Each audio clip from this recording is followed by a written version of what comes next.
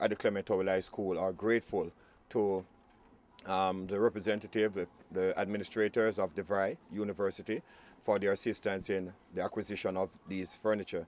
They're very timely because we are just at a situation where we had to make decisions with regards to the reopening of school and how we would be able to accommodate the number of students who are doing the CHHS exams. Just in time for the new year, the Clement Howell High School recently received a shipment of furniture donated by DeVry University. According to Principal Farron, the items received were greatly needed at the school. During the break, Dr. Carlton Mills attended a function at DeVry University, and he called me to find out if we would be interested in getting some used furniture because the university is in the process of changing out some of their furniture.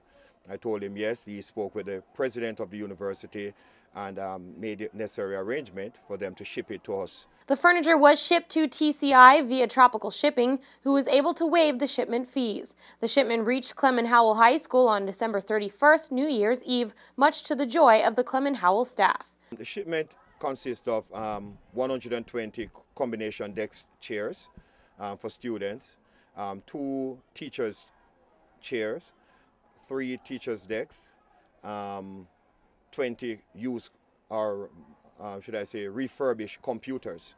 According to Principal Farron, much of the furniture is already being put to use. We needed additional furniture for the CHHS exams that begin this morning, and so immediately as we received these furniture, we use New Year's Day and Saturday, day after, to assemble them, and they are now currently being used by students for the CHHS exams right inside the auditorium. Principal Farron expressed his thanks to the university for such a great gesture and also thanked Tropical Shipping for their assistance as well.